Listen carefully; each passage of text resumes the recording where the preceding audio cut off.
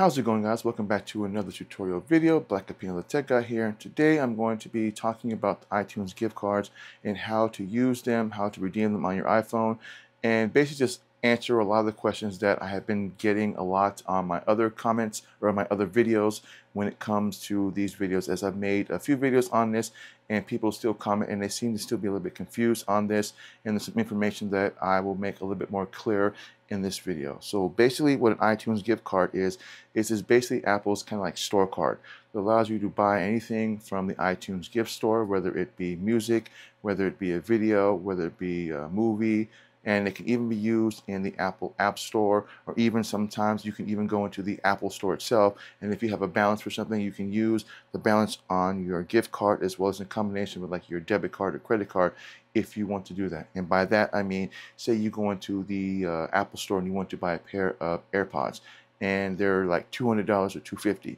Well, you can use whatever balance you have on your iTunes account to kind of shave off some of that balance. So say you buy like a $15 gift card like this right here, and you go into the Apple Store and you want to buy a pair of AirPods and they're $250. Well, this is going to take off the $15 off of that purchase, but you still need to use a debit card or credit card to finish the transaction. So basically this is going to be used for a lot of that. Now with that being said, a lot of people still are confused in terms of, do you need a debit card or credit card?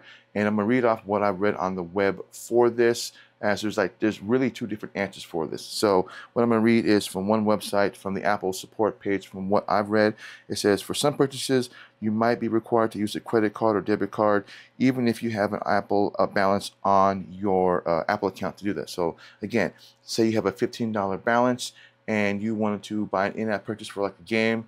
Technically, that's perfectly fine. You don't need a debit card or credit card for that. But say you want to use something in the more productivity apps, like say Words or Adobe or something like that.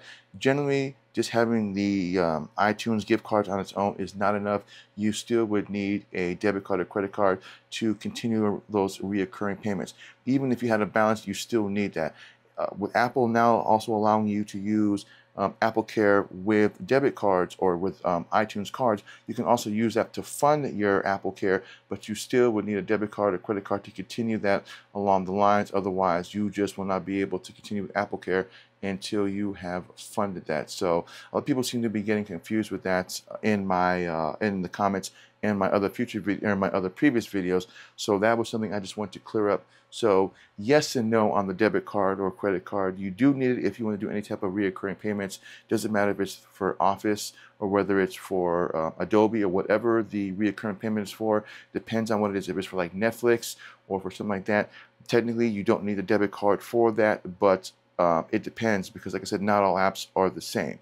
So what we're going to do now is I'm going to show you how to redeem this gift card through your Apple device. So basically all you have to do is just swipe to the App Store, as you can see right here, and then we zoom in really quick, and then from here we're going to tap on the App Store, and then from here it's just the App Store. So basically it's going to show you exactly all the apps that you need, pretty much, you know, kind of what's new, what isn't new, and then from there what we're going to do is we're going to swipe to the top corner. Generally it'll be a picture or a letter for your name. You simply tap on that, and then from there it's going to give you your email address and all that. Here it's going to show you like your app subscriptions, your subscriptions, your purchase history, and all that. What we're going to do is we're going to tap on redeem gift card or code. So we tap on that, and then from there it's going to ask to redeem a gift card or code. Now you can use the camera or you can type the code in manually. So what we're going to do is I'm going to actually just we're going to just take a picture of this, because this is the easiest way of doing it. And with gift cards, you generally want to be a little bit careful with these kind of cards, because usually sometimes if you peel this off, sometimes these get stuck on there they get stuck on here really well, and then the glue will basically just take off the number or the letter for this. So just be careful when you're peeling this off. So I'm going to peel this off really quick, and then what I'm going to do is I'm going to put my camera on this, and then we're going to just simply just take a picture of the code, and then from there it will show me the balance, and then that's it. So we're going to use, zoom out really quick. So we're going to use camera, tap on this.